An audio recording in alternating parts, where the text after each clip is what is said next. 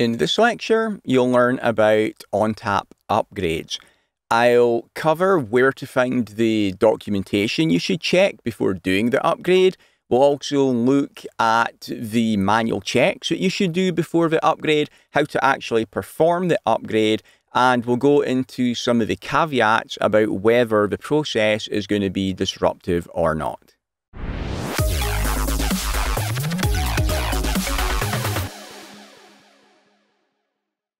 Doing an upgrade is obviously a fairly major process on your storage system.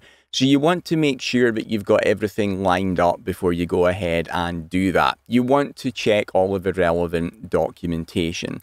First thing you should do is use Upgrade Advisor in ActiveIQ to generate an upgrade plan. That is documentation in either PDF or Excel format that takes you through step by step the upgrade process for your particular system. Also check the release notes for the version of ONTAP that you're upgrading to. There's also the Upgrade Express guide and the Upgrade and Revert Downgrade guides, which are also PDFs. The recommended way of doing the upgrade is using ANDU. That's the automatic non-disruptive upgrade. When you use NDU, it uses a wizard in System Manager, and most of the process is done automatically for you. So it's a very easy way to do it. When you are using ANDU, there's some manual checks that you should do first. So ANDU does automate most of the process for you, but there are a few things that you need to check manually first. The things that you do need to check are documented in that upgrade plan from Upgrade Advisor, and you can also find them in the Express Guide PDF as well. The things that you need to do are review the release notes for the new ONTAP version, check there's not any issues in there which would be relevant to your particular environment. Also confirm that the hardware platform you're using is supported.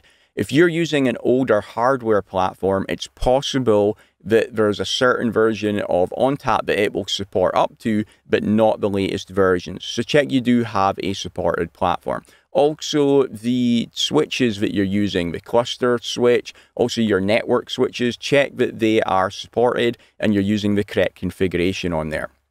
Confirm any SAN components. If you're using SAN protocols on your system, make sure that the clients are using a supported operating system.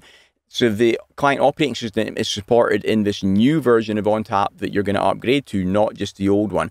Also check that the host utilities version that you've got on the clients, again, is compatible with the version of ONTAP you want to upgrade to. You might need to upgrade the host utilities version as well as upgrading ONTAP.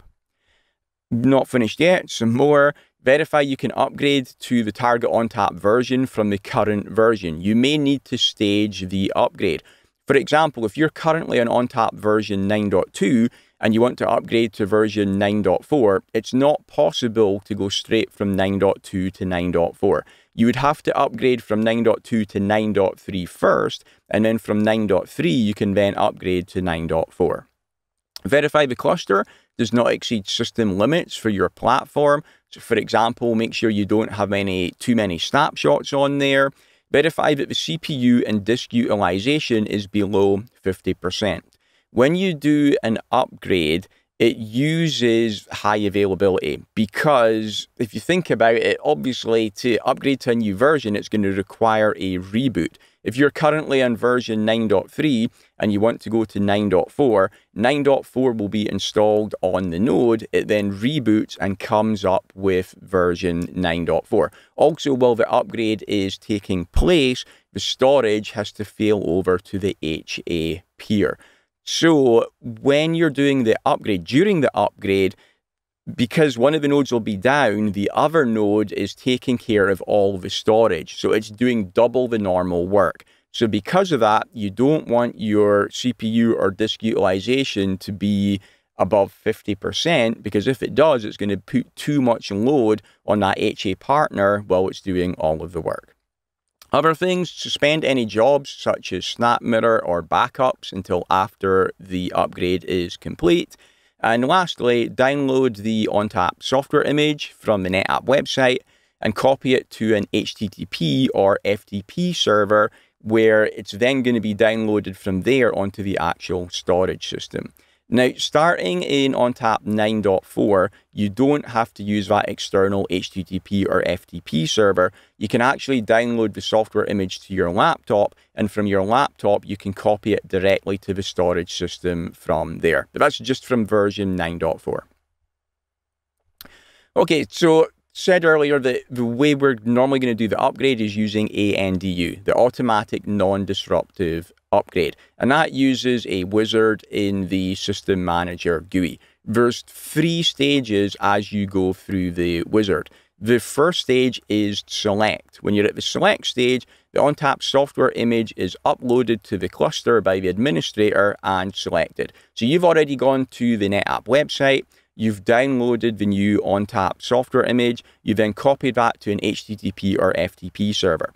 In the first stage in the wizard, it's going to be uploaded from the HTTP or FTP server to the NetApp storage system. And in the wizard, you say, this is the version of ONTAP that I want to upgrade to. You then click next in the wizard, and the next stage is the validate stage.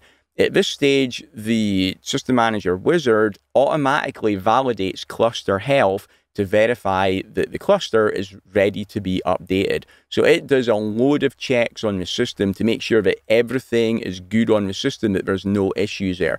Because if you think about it, if there's issues on your cluster, you don't want to be trying to upgrade it at that time.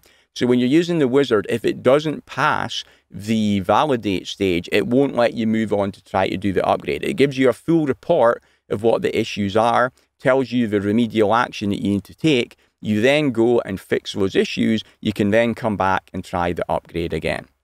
Finally, when it has passed the validate stage, the last stage is upgrade, where the upgrade is actually performed. So using ANDU, it's a very simple wizard, just 3 steps, which are basically next, next, next, and then the system will do most of the work for you. So it makes upgrade very simple. But you'll see how to do that in the next lecture.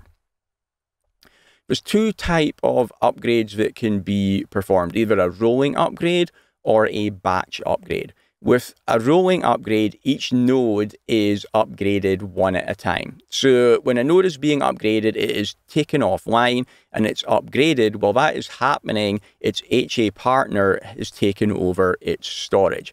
Once the new version of ONTAP has been put on that node, it then reboots with the new version and takes control of its storage back. That is then repeated on the partner node, and then each HA pair is upgraded like this, one at a time in sequence until it's all done.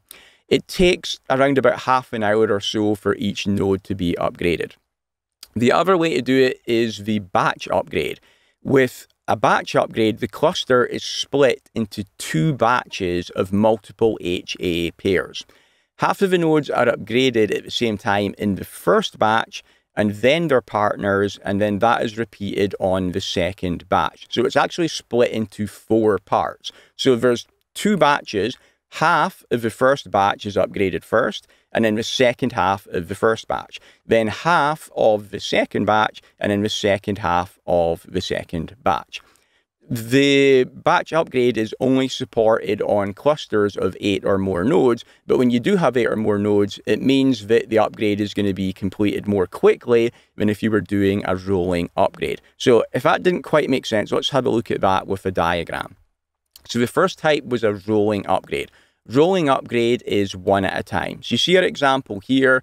We've got an 8-node cluster, which is made up of 4 HA pairs. We upgrade node 1. While that is happening, node 2, its HA pair, is going to take control of its storage. When node 1 is done, then node 2 will get done. While node 2 is being upgraded, node 1 will take care of its storage. And then when node 2 is completed, nodes 1 and 2 are back to normal. We then do that on node 3, node 4, node 5, node 6, node 7, and node 8. So for a rolling upgrade, one at a time. Looking at a batch upgrade now, we've got the same cluster here made up of 8 nodes, 4 HA pairs again, but it's been split into 2 different batches. So first off, node 1 and node 3 are upgraded at the same time. Obviously, we wouldn't do node 1 and node 2 because they're the HA peers for each other. So when node 1 is being upgraded, we need node 2 to be online and taking care of its storage. So we do node 1 and node 3 first. We do them at the same time. Then when they're done, we then do nodes 2 and 4. They're HA partners. Then we do nodes 5 and 7 over in batch 2. And then finally, nodes 6 and 8. So if you saw when we were doing a rolling upgrade, we did them one at a time. We've got 8 nodes, takes about half an hour per node, so that would take about 4 hours to do the upgrade. When we use a batch upgrade, that time is cut in half. When we've got 8 nodes, it would only take about 2 hours. So that's the benefit of using a batch upgrade. It cuts down the amount of time that the upgrade takes. Okay, moving on. So said earlier that ANDU is the recommended upgrade method. That is using the wizard in System Manager, but that is not supported if you're using MetroCluster. If you're using MetroCluster, you have to do a manual upgrade. That uses a rolling upgrade, so the nodes are upgraded one at a time, and that's performed by you at the command line. And validation of cluster health is performed manually prior to the upgrade. So you don't get that automated validation process done for you by System Manager.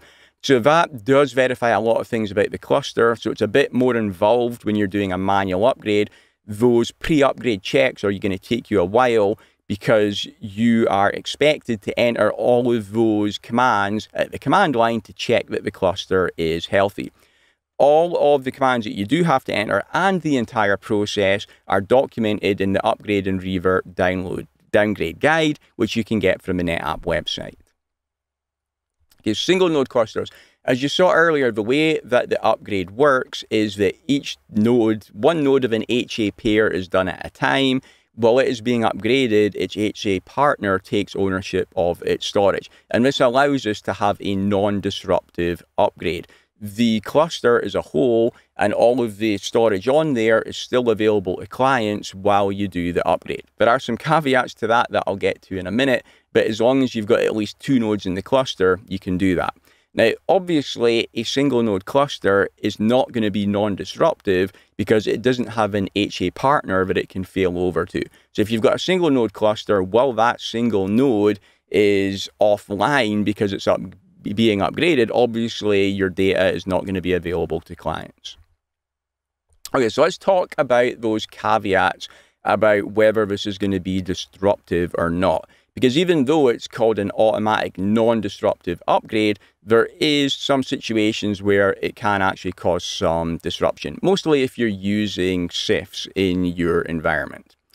So stateless protocols do not constantly maintain the state of their connection to the server. So for stateless protocols, we're not going to have an issue during the upgrade. If there is a temporary break in connectivity between the client and the server, so that's your client, the server is a storage system here in this case, any operation in progress will be completed when connectivity is restored. The session will go down if no communication is possible between client and server for a certain period of time, which is a timeout period. So if you've got a temporary break in connectivity, which is less than the timeout, then there's no issues. It's only if that break in connectivity lasts so long that it reaches the timeout period that the connection's then going to be torn down.